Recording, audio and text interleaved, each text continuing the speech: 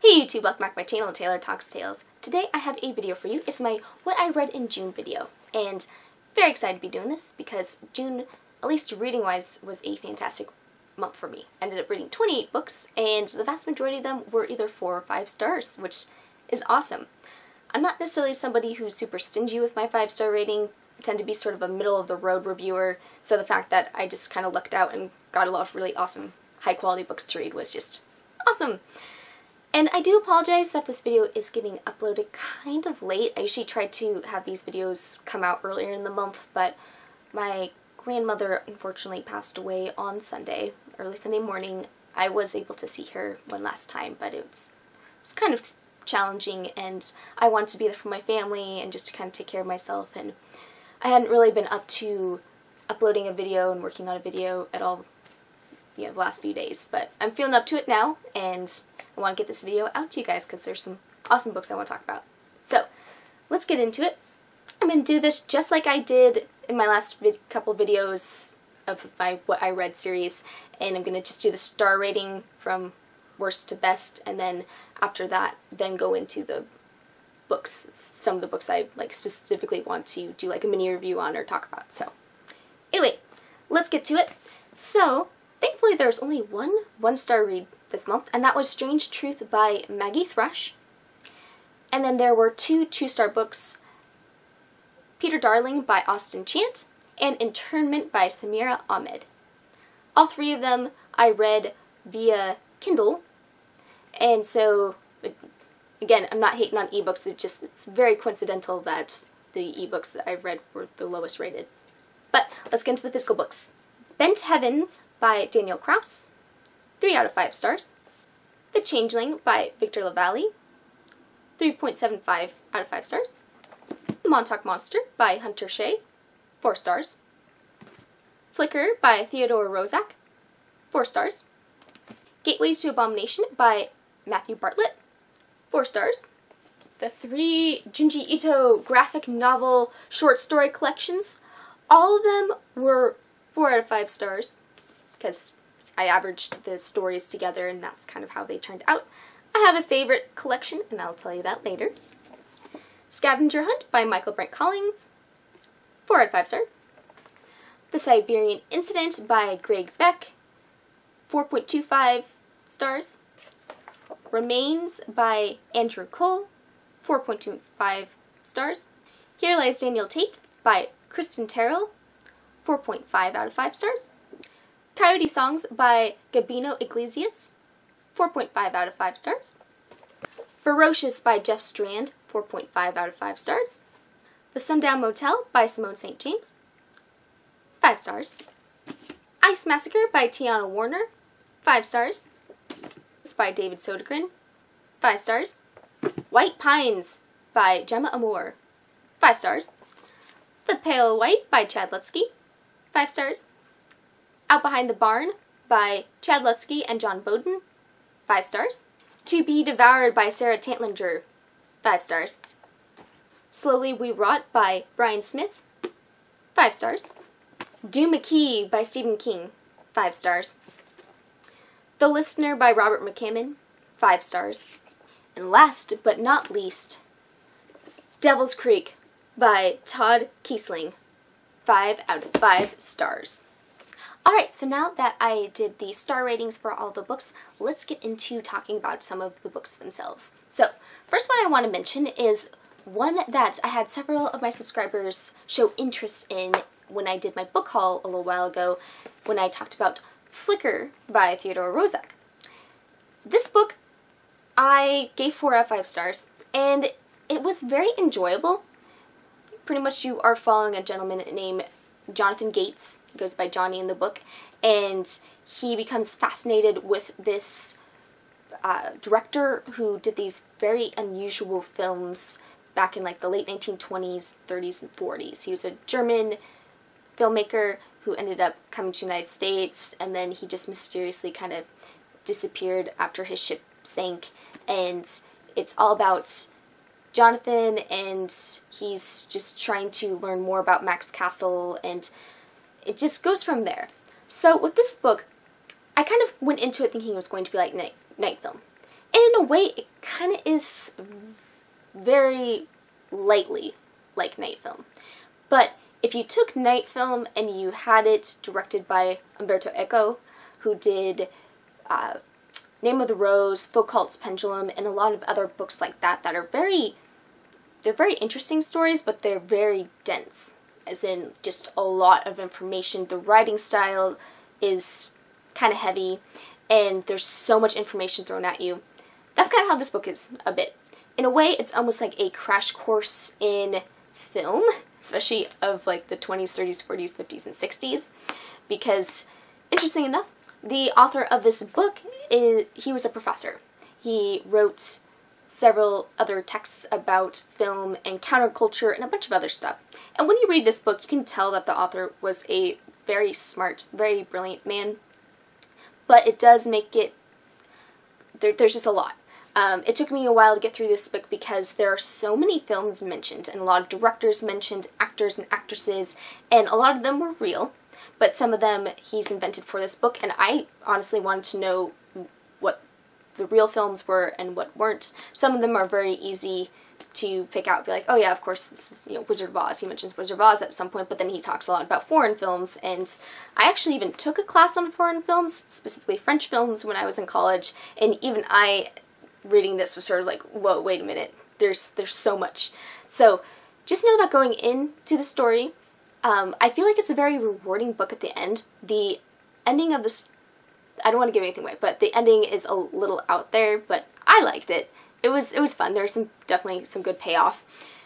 It's just slower paced, and especially for modern audiences, I think it may be a little tricky to get through because there are a lot of revelations that happen, because this has to deal with a lot of like secret society stuff, and I would really even say this is more of a mystery thriller than a horror book, but it does maybe have some horror elements, but really it's more of a mystery, like this really interesting mystery with some like creepy scenes. And it's also kind of funny because at the beginning of the book, I think the author was intentionally poking fun at some people who are like, so, oh, my film is the most incredible deep thing ever. I'm gonna film Venetian blinds for 4 hours and show weird things in it, and we're all gonna talk about it. So there's a little bit of humor, especially at the beginning. So I do recommend it. Just kind of be in the mood for it. This may be a book I would suggest if you either have some time on your hands, because you'll want to devote a bit of time to get through this. Maybe if you like to read cozy reads like in the fall or winter, like, I feel like this would probably be a good fall or winter book, or just if you are ready for it. Just know the pacing is not going to be like Night Film or experimental film. Both really good books that have to deal with film that are kind of mystery thriller horror books. This is a little bit different, but I think it's still worth checking out. Okay, so I think my favorite book of the month would be Devil's Creek by Todd Keisling. This book, I'm just going to go ahead and say it, bold claim, I know, I think this is going to be a modern horror classic. I think if enough people go out and buy this book and support the author and just talk about this book and spread the news that this is going to be a hit in the horror community, it was so well done and just blew me away. I was very excited to get to this book. I was eagerly anticipating it because I heard about it from another horror fan who had mentioned it, and there's a little bit of hype for me surrounding it, so I pre-ordered it, got sent to me the day it came out, and I just dove right into it, and my gosh, this was just everything I wanted it to be, and more. I was just so absorbed in the story, loved the characters, loved the setting, the story was just really well done, the imagery, yeah, it was just so good. I could gush about this book. I definitely need to do a full-fledged review on it, but, I highly suggest you guys go and check this book out. Whether or not you buy a physical copy or you listen to the audiobook, ebook, however you can get it, definitely put this on the top of your list because this was just so well done. I loved the sense of dread in it.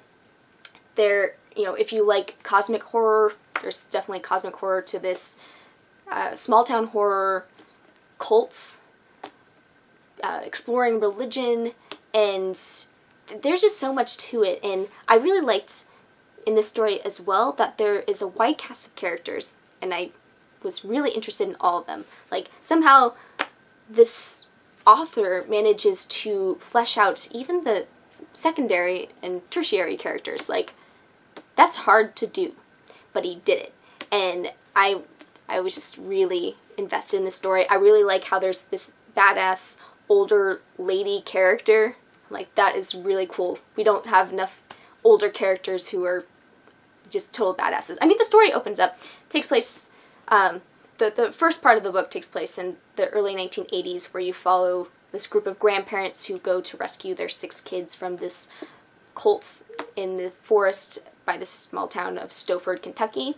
And so they go to rescue their grandkids, and they save 6 of the kids, and they end up being known as the Stoford Six.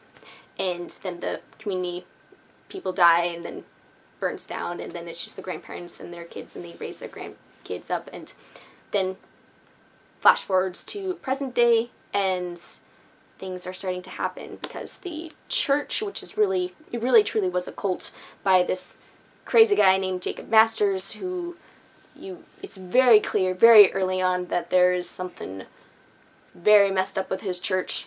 There's something freaky underground. It's very like Lovecraftian in a way, but totally its own unique thing. He doesn't rip off Lovecraft. He does his own awesome cosmic horror twist to this story, but yeah, it was very, very good. Highly recommend it. Can't recommend it enough, really, and I will be doing a full-fledged book review on it because this book deserves it. And I would say this, The Listener, and Duma Key, probably my 3 favorite books of the month if I had to pick 3 favorites. To mention the 3 books by Junji Ito. I read all 3 of these books in a day, just back to back to back, because I feel like I can just plow through graphic novels very quickly. So we have Smashed, Shiver, and Fragments of Horror. So interesting about these books is that there were stories in each of them that I really loved. So it was hard to determine which collection I liked the most, but I actually would say I think Fragments of Horror had my favorite stories on average in it. Like, I think it had the best selection of stories personally for what I'm interested in, but my favorite story of Junji Ito's work of these 3 was found in Shiver. There's this one story that I just was really fascinated by, where the main character, he keeps going into his dreams for longer and longer and longer, and I just thought that concept was really cool, and then the ending was like, whoa, and I just love Junji Ito's artwork. But I think my favorite story of all of them was found in this one. As a whole, this had, I think, the best selection, because there were like at least 3 very memorable stories in this. But Smash was enjoyable as well. In fact, I actually liked the title story, Smashed, which had to do with people eating this kind of jam substance and then getting smashed, and it was just very fun, very entertaining. You know, with all short story collections, whether they're graphic novel or not, I do think that you kind of, there's going to be books that you like and books that, or stories you like that and stories you don't like, so they can be a little uneven, and that's why they're all, to me, all of them end up averaging out to be about 4 stars. But definitely worth checking out. He has fantastic artwork, and the stories were all, even the stories that were weaker were still really interesting, and like some of the artwork was just either just really creepy, macabre, or some of them just really gross. But definitely enjoyed my time with these. Okay, really quick. So my least favorite book of the month was Strange Truth. I don't even want to talk about that book that much because I just don't think it's really worth the time. The cover sucked me in because it reminded me of Twin Peaks, and I love Twin Peaks. It's one of my favorite shows, and I live very close to where Twin Peaks was filmed. It's like practically my backyard, so, and I love David Lynch's work, so I just was like, ooh, if this is anything like Twin Peaks, this will be great. It was not.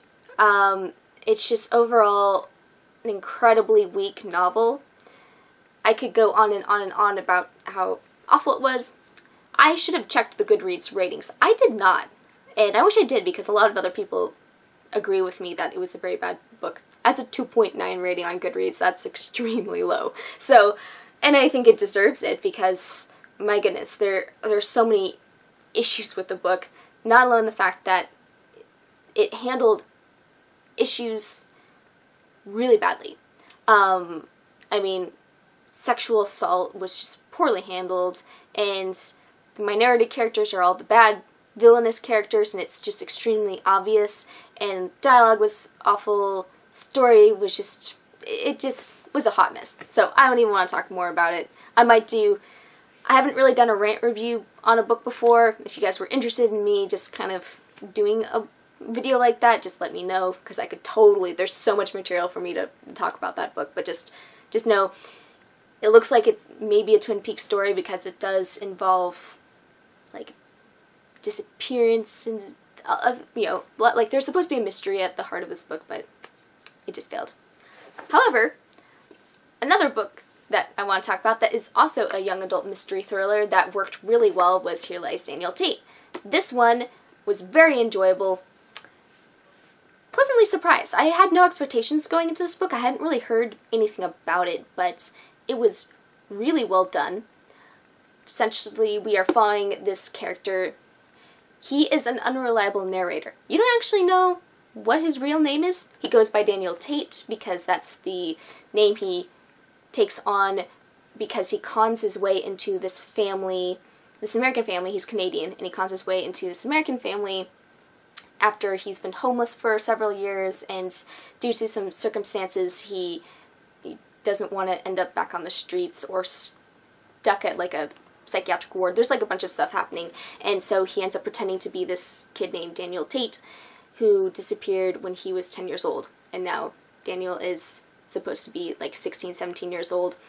The character, the narrator, is a little bit older than that, but he looks very similar to Daniel, so he just cons his way in. But once he gets taken in by this family, he realizes that there's something up, something very wrong. Everyone seems to just be super excited to see him, and things are too easy, and then there's like, you know, tension in the family, and then he has to solve the mystery of what's going on while still trying to pretend to be Daniel Tate and figure out what happened to the real Daniel Tate. So, very interesting book. Really enjoyed it. Only reason why I knocked off half a star is because there's that completely unnecessary romance in it. And I'm not anti-romance, but I think it should either add to the story, not detract from the story, or there should be kind of a purpose to it. And it just seemed just put there for no reason, and that could have been time used for something else. So, other than that, I thought it was really well done, and highly recommend it. So it was really nice to, even though I read a really awful young adult thriller, to then read a pretty good young adult thriller. Alright, so, Bent Heavens. This book is a 3-star. A 3-star isn't necessarily a bad rating. Like, for me, if something gets a 3-star, it's still probably worth at least checking out. Like, 1 or 2-star books, if somebody rates them and I have no interest in reading the book, then I'll usually skip them, but like a 3-star intrigues me enough to check it out. And this one was interesting. There are parts of it I really liked. One being, this was a dark story for a young adult book. I wasn't expecting that, and I thought that was really cool. It went some places that were kind of pushing the limit on young adult fiction, and I liked that there are aliens and there was no romance going on with the aliens, because it seems like in young adult fiction, a lot of the alien books that came out, especially like several years ago, they were all like, oh, hot aliens, we're gonna sleep with the hot aliens, there's lots of drama with the hot aliens. Now the aliens in this are like legit freaky aliens. So this was awesome, because I think there needs to be more alien fiction, especially in the young adult market. Like, I mean, I was a big fan of the X-Files growing up, and anything that reminds me of X-Files and like creepy alien stuff was just totally something I would just eat up. So I liked that this was unique, and I did get into the story, But there are a couple issues with it. One being the fact that this is a short book, but I swear nothing really happens for like half of the book.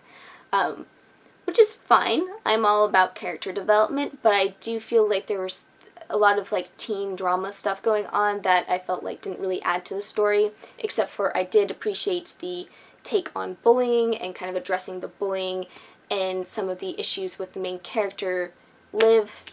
She's kind of messed up after her father had disappeared, and she's got a lot going on. So like it was really interesting to see that aspect, but I still felt like the book either should have gotten off to a quicker start or it should have just been longer.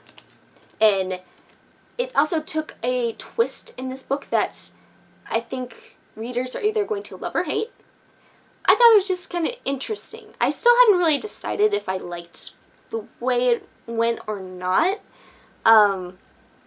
It's interesting. And I do like that there's like some conspiracies going on in here, and I just ate that up. And, you know, I overall thought it was like an enjoyable read. I don't know if I would reread it again, though. And it certainly had its issues, and it's definitely not my favorite Daniel Kraus book. That's still going to be Rotters, and that has a, you know, very dark story at its heart, but it was a stronger book, in my opinion. I think that this book probably needed a little more to the story, and, you know, it has issues, but it's still fun, especially if you do like your aliens. There are definitely aliens in this, and you should go check it out. I'm only going to briefly talk about Duma Key because I did talk about it in my summer horror recommendations, which you can go check out. I'll link it down below if you haven't seen that one. I can't believe it took me forever to read this book, but I'm so glad I did because it was so wonderfully done, just really beautifully written, and the story was very compelling. There's a wonderful, fantastic friendship in this book between Edgar Fremantle and Jerome Wireman. I really liked their friendship, and there were a lot of like really unique elements to the story. It's Stephen King, and you can definitely tell it's a Stephen King book, but he does some things a little differently in this book, and I also think he really brought a personal touch to this because Edgar Fremantle, the main character, he went through this awful experience when he was injured on the job. He lost his arm, had to do a lot of rehabilitation, and it was a lot of pain and suffering, and this was written after Stephen King had, you know, it was like 10 years, I think, after his accident when he got hit by the van, but I still feel like he was really able to pull from his experience of that and put it into this book, and you could just really feel it, and that was really neat. And, you know, I liked the art, talking about the art in this, and the setting. It's really neat to have a beach setting, and a, you know, sort of a tropical setting. Loved it. It was very well done and heartbreaking. So heartbreaking at times. There's just, yeah, it's definitely a story that's gonna stick with me. I have bumped this up for sure on my list of favorite Stephen King books because it definitely deserves, honestly, I think this is probably in my top 10 favorite Stephen King books. If I, you know, at some point I may redo my Stephen King video because I definitely need to put this on there. I was very impressed, and of the 3 Stephen King books that I've read this year, this is definitely my favorite one. It's just very well done. Alright, next up we have The Listener by Robert McCammon. This one was just very enjoyable to read. I haven't read a new Robert McCammon book in a while because I've read the vast majority of his work, and I reread them a lot because Robert McCammon is the author of several of my favorite books of all time. And it was just really neat to get back into McCammon's story because he is a master storyteller. I love the way he writes, I love the way he does characters, and his stories, his plots, his writing, just everything comes together so well, and his stories are often complex but easy to follow. Like there's a lot of depth to them, and they're oftentimes cross-genre, so they aren't just one specific easy to categorize story. There's usually, you know, thriller elements, crime elements, sci-fi elements, horror elements, magical realism elements, fantasy. There's a lot to his stories, and this one is also just gonna go up there as a top McCammon book for me. Definitely in the top 10. Probably not in the top 5, but still, 5 out of 5 stars, very solid. This one follows basically it takes place in the South in 1934. You have Curtis Mayhew. He is I think he's about 20 years old. He's African American and he works as a red cap, so he shuffles luggage and does a bunch of stuff at the train station down in New Orleans. And he has the gift to listen to other people who have a gift of, it's kind of like a form of telekinesis and telepathy, where he can connect with people who are on the same wavelength in a way. And he has to help the daughter of this very rich man who owns like a shipping company, and he's just extremely wealthy. He has his 2 kids. The daughter and Curtis have to connect and save the kids from this kidnapping by these 2 con artists.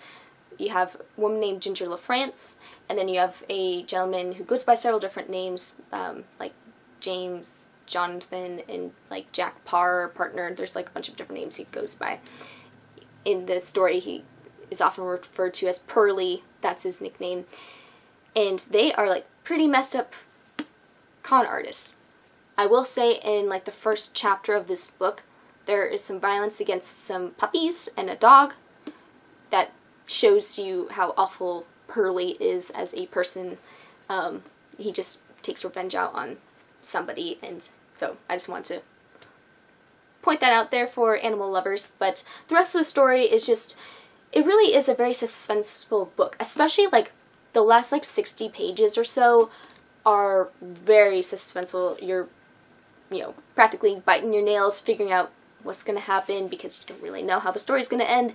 It's just very well done, very thrilling, and I loved the dynamic between Curtis and the little girl named Nilla, and there's just so much about this that's a really enjoyable story. It's historical fiction. I don't tend to read a whole lot of historical fiction, but this was definitely very enjoyable and one of my favorites of the month, and probably be a favorite of the year, of the month. It's To Be Devoured by Sarah Talinger. I already talked about this in my video from a couple weeks ago where I talk about my sort of hit my reading goal, what were some of my favorite books. This is a novella, and I think this is a contender for being my favorite novella of all time. I adored it. It is messed up in a great way. I love things to be very dark if they're supposed to be dark, and yeah, this was just so good. Pretty much we're following a character named Andy and her descent into madness and wanting to consume carrion and being just absolutely fascinated with vultures. It's incredibly well done, beautifully written. The author, she writes poetry, and you can just tell, like, this, I already have read it a second time at this point, and it was just so good. And a lot of times with novellas, I either find them to be a little too short, or like the length is a little awkward sometimes. Not with this one. It was just perfectly done. Solid 5 out of 5 stars. I cannot wait to check out more of Sarah Talinger's work.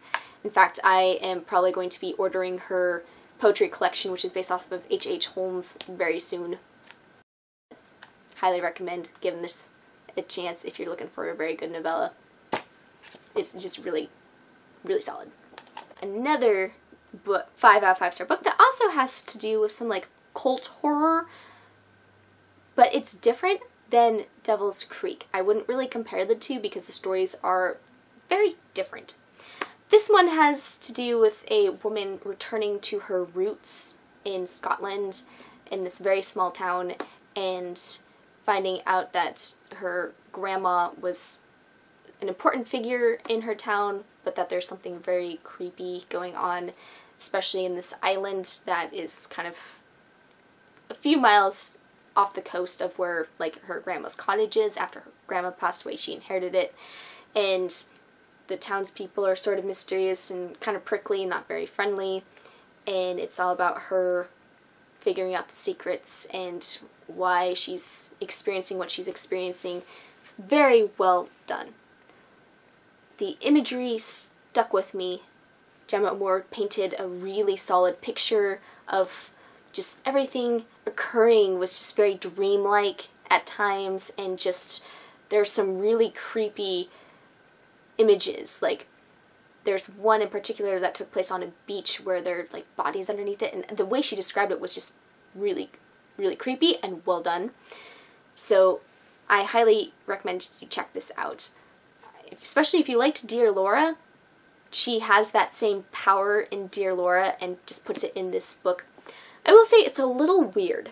So it may not be for everybody. Like Devil's Creek, I think every person who likes horror should go check out. This one is, I would say, a little bit, I mean, they're both weird fiction, but this one just, it's a little bit different. I feel like there's more of like a dreamlike quality and a little bit more sort of things happening that are just a little out there, I would say. So it's up to you what you are interested in, but I liked this one a lot and definitely do recommend it. Remains by Andrew Cole. I'm not going to talk too long about this one. This one is a haunted house story with a twist. You follow a woman who has lost her son in a very violent and traumatic way. She spent some time in a mental hospital, but then discharges herself and then ends up buying the house where her son had died in and is trying to contact him. And it's a very, very beautifully written book. The writing in this is gorgeous, very quotable. If I annotated books there, this would be covered in sticky notes. And it's a very heavy, sad book. Very much so. And you can just feel the grief, and I think you have to be kind of in the mood for a story like this because it is just sad. That's all I can really say. It's just, it's a very sad, heavy, emotional book. Reason why I docked a little bit off of it and didn't give it a full 5-star, even though I think it is very well done, and this is, I believe, the author's debut novel, or only like his second book, and the writing was just gorgeous. It's a little uneven with the pacing. Like there would be a few things that would happen, and then it just kind of seemed to slow and not in the way I like. So I think that it could have been tightened a little bit. And then there are like a couple things that sort of I didn't think were quite fully explained properly, but other than that, I thought it was great. Very haunting and extremely creepy. Oof, there's this one, there's several scenes that take place in the dark where I got creeped out, and I don't tend to really get creeped out as much by stuff anymore just because I read so much horror and see so much on, you know, horror movies and stuff, but this one definitely got to me. There are a couple chapters in particular that were just very eerie, so I do recommend checking this out, and I'll probably be revisiting this book again, and maybe upon another reread I'll pick up on some more things and maybe the rating might go up. You know, we'll see. Ferocious! I want to talk about this book really quick because this one, I rated it pretty high. I know what this book is. It's an entertaining book, and that's how I rated it as. This is pretty much about a man and his niece, and they just battle a bunch of zombie critters in the forest. And that's the story.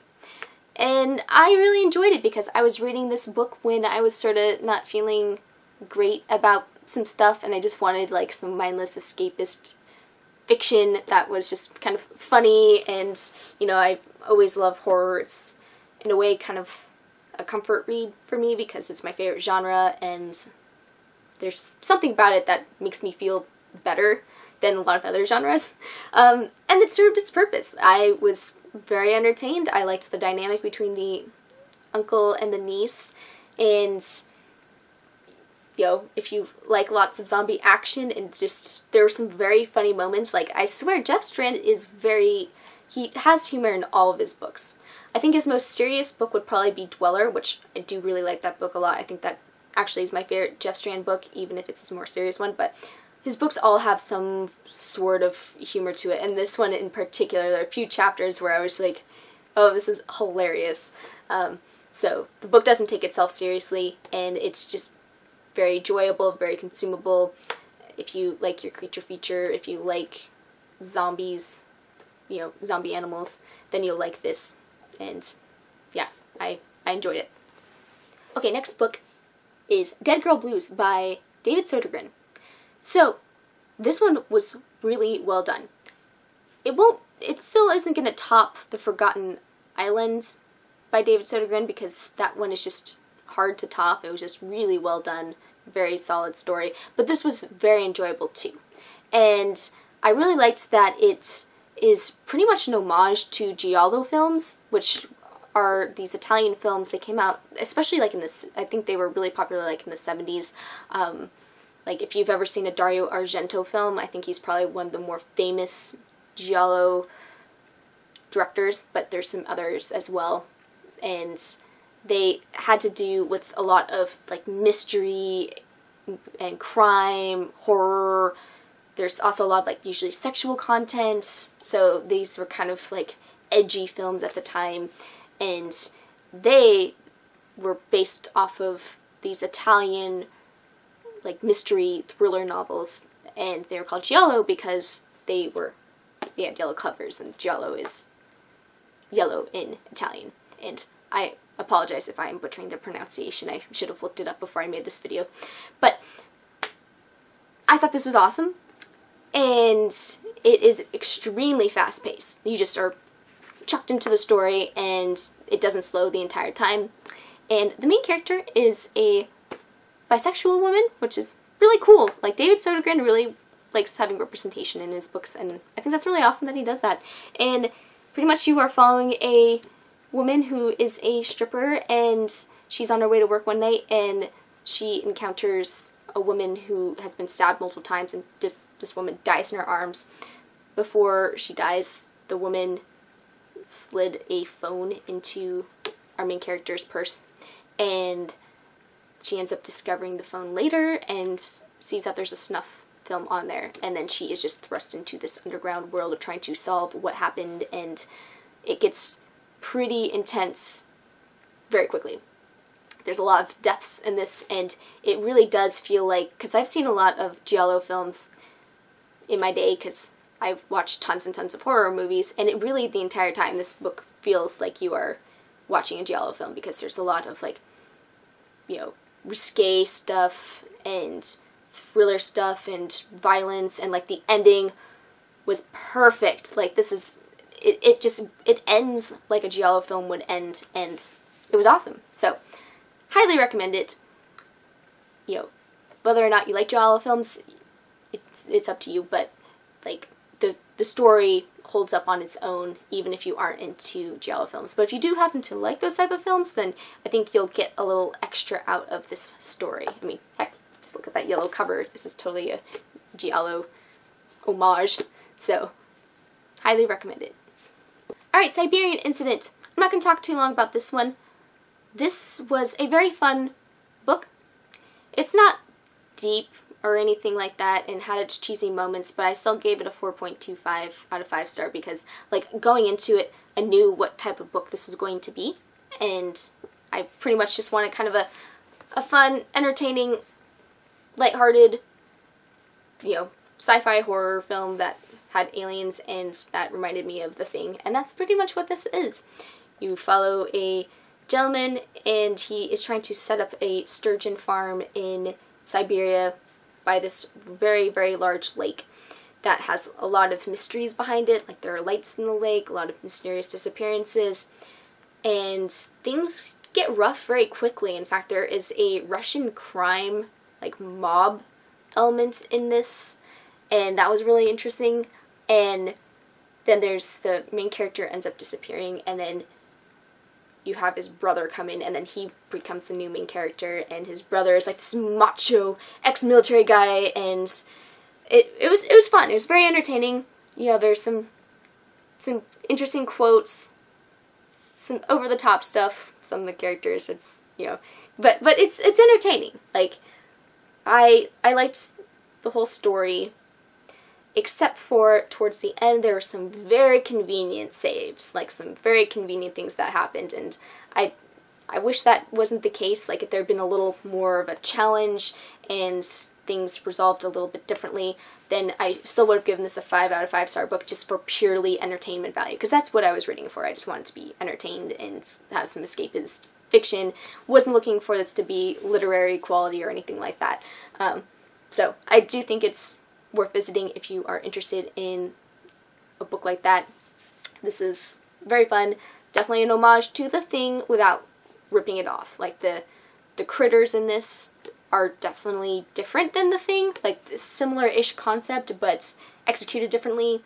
And it's just fun when you're reading this book because you can sort of point out a few instances where it's like, oh yeah, that's totally like, you know, again, not a ripoff from the movie, it's its own thing, which I liked, but there's still some like references, some very subtle references, not anything big, but some subtle stuff, and you know, had a lot of fun. And this would be fun to read now or winter as well, because this takes place in Siberia in the cold months, so very, very fun. Gonna quickly mention Ice Massacre by Tiana Warner. I read this for Pride Month, just like I read Peter Darling for Pride Month. This one is 5 out of 5 star, and this surprised me. This is one of the books that I kind of went into not knowing what to expect at all, but this was really fun, really well done, and I believe it's young adult fiction, but it doesn't have a lot of the tropes that YA fiction oftentimes does. This one was just very gripping, lots of action. Pretty much in this book it takes place on this country island that's supposed to be, it's fictional, but it's supposed to be off the coast between like British Columbia and Washington. So when I was picturing this story, the island, I was picturing it basically being like a giant San Juan Island, and that was really cool because I'm like, oh, you know, like I was picturing like the plants and the trees and the water, and it just, you know, I liked that. And in this story, mermaids and humans are at war with each other. Like the mermaids are killer mermaids, they're referred to as sea demons, and they just are killing off humans if they are in the water at all. In fact, they will even invade beaches, so everybody's kind of moved to the center of the island. People are starving and going hungry. Occasionally Canada and the United States will send over some food, but they aren't very supportive of Arianaquai, which is the fictional country. And they've been sending out boys every year, 20 of them, to try and massacre as many mermaids as they can. Very few return. So this year they decided to send girls. So these girls have been training for 5 years, and they're 18 and just ready to take on these mermaids. And they're pretty badass. I really liked that you actually get to see that they're doing cool things and battling these mermaids, rather than, you know, sometimes in YA where they're like, oh, we're going to tell you they're badasses, but we're not really going to show you a lot of action. Like, no, there's plenty of action in this story. And of course there is at its heart a relationship developing between our main character Mila and one of the mermaids that she knew as a child. And it's very sweet. It doesn't take over the book. In fact, I feel like it's a fairly minor component of it, but I think I liked that. That's one of the reasons why I liked it, and it just worked really well. So this was definitely a good choice for Pride Month, and I can't wait to read the other 2 books in the series, because this was just really, really just entertaining and just good. Very good, and I wasn't expecting it to be. I kind of picked it up sort of like, I don't know if I'm going to like this, but it was a very pleasant surprise, and you know, I highly recommend it if you like fantasy, and even if you don't necessarily care about fantasy, I still think you might like it if you want just some fun killer mermaid action and just girls battling these mermaids, because they kill a lot of them, like hundreds of them, and they're on the ship, and it's really neat. And also the culture is like loosely inspired by Native American culture, and in fact the vast majority of the characters in this book are like people of color, which I thought was really neat to have that representation.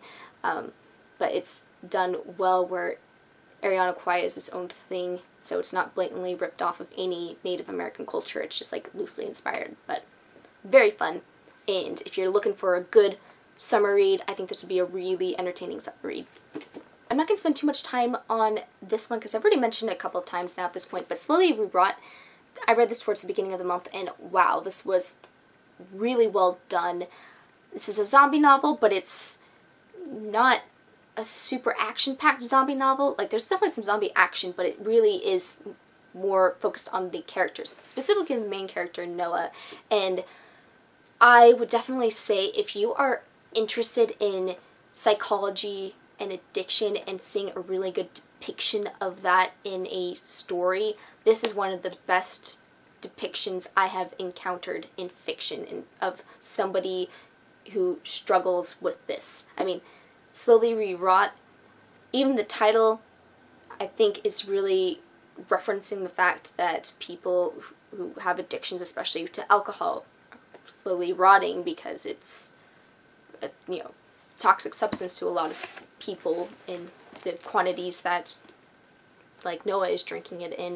And it's also slowly rewrought because his psyche is just disintegrating, and it definitely is a dark story, and at times it is, like, pretty emotional to read, but it's really well done. And I love apocalyptic fiction, and I love zombie fiction, and there's definitely zombie action in this, and then some, survival elements to it, but really at its heart it's following this character and getting to know him and his suffering and trying to overcome that, and then just, there's a lot to this story, even if it's not super plot heavy. It's just well done, and I highly recommend you check it out if you're looking for something a little bit different. Interment has the problem of having a very powerful and important concept and themes, but not being executed very well.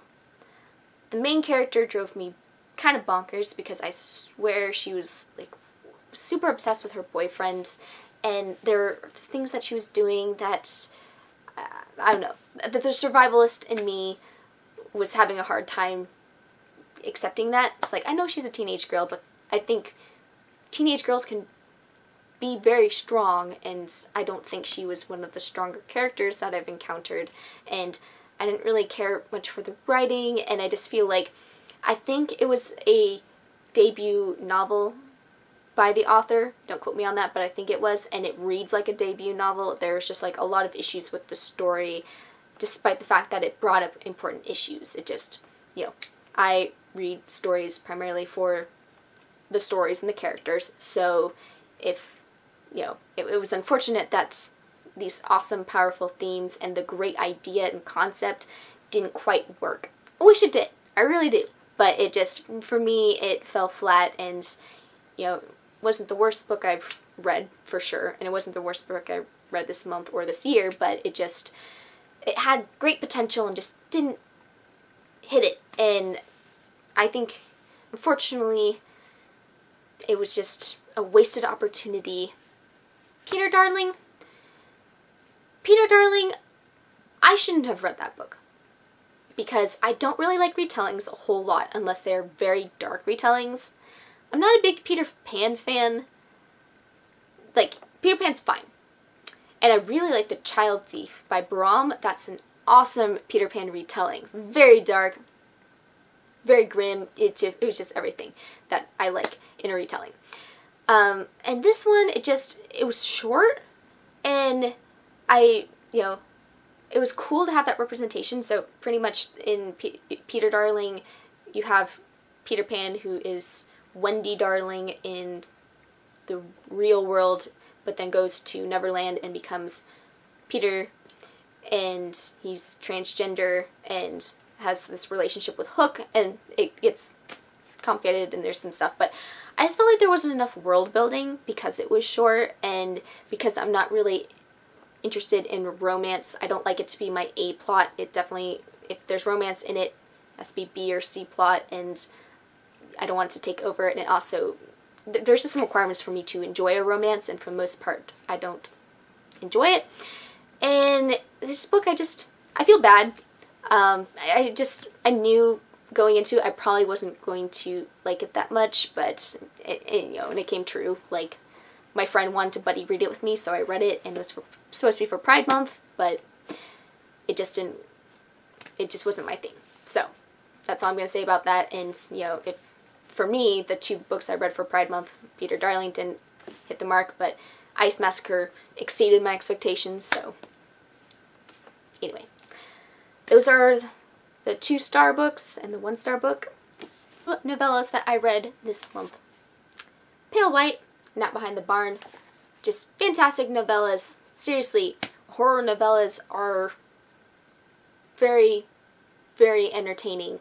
I haven't really been a huge novella fan for most of my life, unless they're like Stephen King's novella collections or, you know, something like that. But the last like 6-7 months have read a lot of really fantastic horror novellas, and these two are definitely towards the top of my list. I would still say To Be Devoured is my #1 favorite novella right now, but this one was a very close second, and then the ending of this one just made it for me. I loved the ending on this so much, and then the concept of this was really cool. Okay, so thank you so much for watching this video. I know I didn't cover all the books that I read this month. I just didn't want this video to get too long and kind of wanted to share my favorites and my least favorites and then like a couple in the middle. So thank you so much for watching, and I will be uploading my TBR video most likely tomorrow, so stay tuned for that. And I hope you guys have a great evening, and I will talk to you guys later. Happy reading. Bye.